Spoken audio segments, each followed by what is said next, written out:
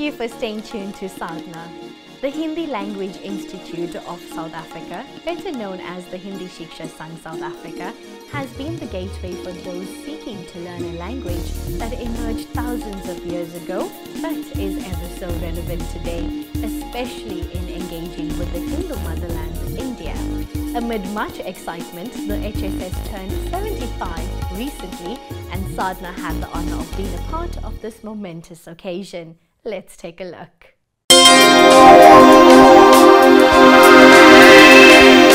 India has a rich diversity of languages, where these languages are spoken even today. The promotion of these languages has progressed in numerous countries globally. In our hometown of South Africa, the Hindi Shiksha Sangh promotes the Hindi language in all of its aspects. One may ask how? Well, let's find out.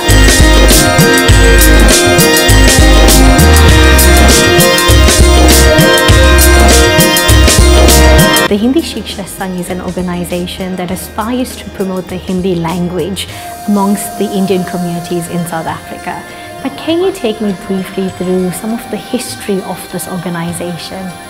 So this organization has an illustrious history.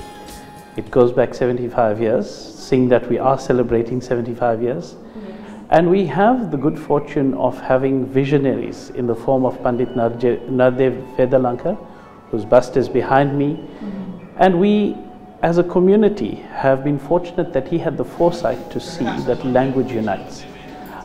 He was down here to set up a religious body, but saw the challenges that religion played and saw fit to bring people together through the form of language. So he decided that language was going to be where he'll focus his efforts and establish the Hindi Shiksha Sangh. If we look at the length and breadth of our country, wherever our community is, we've got Hindi schools established, we've got dance classes, we've got music being taught. So the language has been spread through many forms. And what the organization has done is facilitate that.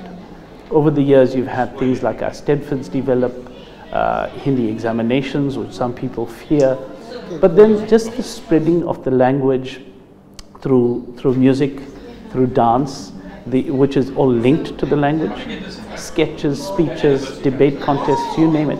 And I think perhaps 25 years ago, the coming in of our most successful project, Hindwani, catapulted Hindi to a different level. And more importantly, it gave us all a community voice.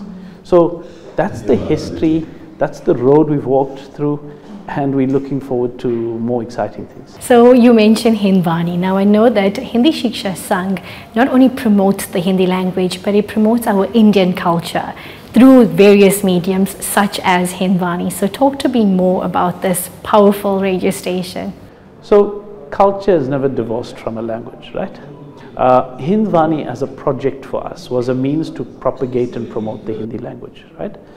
And when we set on bringing to fruition a broadcaster, and we wondered how popular this would be. And we started off by saying, design it such that it is the Hindi language that drives it, that it is the Hindi language that is at the center of it. And yes, we are realists in that very few of us can speak Hindi fluently. So we mixed it with a blend of Hindi and English. However, what was non-negotiable was that it's Hindustani music, was that it would talk to the popular aspect and we intersperse it with things that people would love to hear and we're not hearing everywhere else. So what is the relevance of the HSS mandate from a local and global perspective? From a local perspective, we have the desire to keep that cultural link back to our roots, right? That has come through from a desire to link back to where our forefathers came from. But it has given us a different identity in this country. It's enabled us to actually keep the value system that has intertwined our society in the way it is. It's kept us on a path of appreciating the true meaning of life. Because once you've understood your roots, you're able to respect and appreciate the diversity that exists in this country. So it's enabled us to do that. So the mandate was a very simple one: promotion of the Hindi language through academics, dance, drama, but internationally, it's to build that recognition back to our motherland, where our forefathers came from. We say that that is our motherland, but this is the land we've grown off in South Africa. How fortunate are we to have two mothers? And that's what I refer to as the unique identity. But then we have a third facet as Indians in South Africa. We are part of a community of indentured laborers who have had a very different history worldwide. We appreciate the uniqueness of our history, which not even those in India can lay claim to. And that uniqueness has bound us together. How does the Hindi Shiksha Sangh navigate towards the future in terms of its mandate? So the future is a very interesting one, right? Any language will only live if it is spoken, if it is learnt, and the speaking I use first because we can learn a language academically. If we keep it confined to the academics, it's going to be difficult to sustain the language and the beauty that it has with it, and the cultural diversity that we believe we want. We need to find a way in which it has commercial reality. So I spoke about the academic side and the schools, where a child writing matric level can bring that as a subject that counts towards their marks, as a subject that actually replaces something that could have been their baby, right?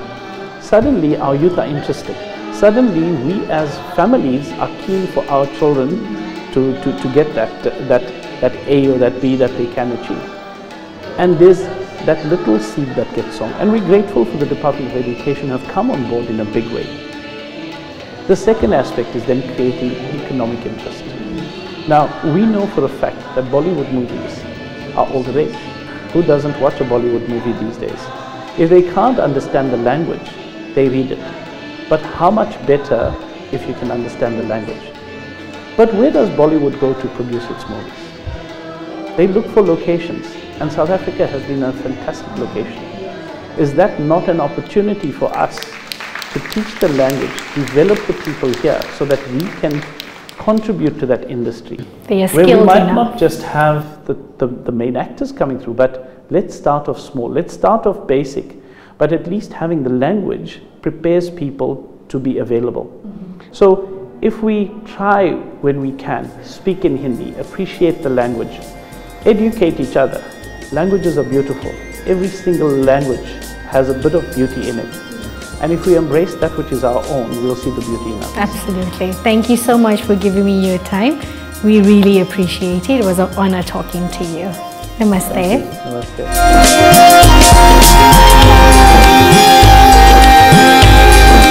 Language is not just a tool for communication, but rather it brings people and ties them together. The Hindi Shiksha Sangh lives up to this statement. Hindi Bhasha Amar Rahe.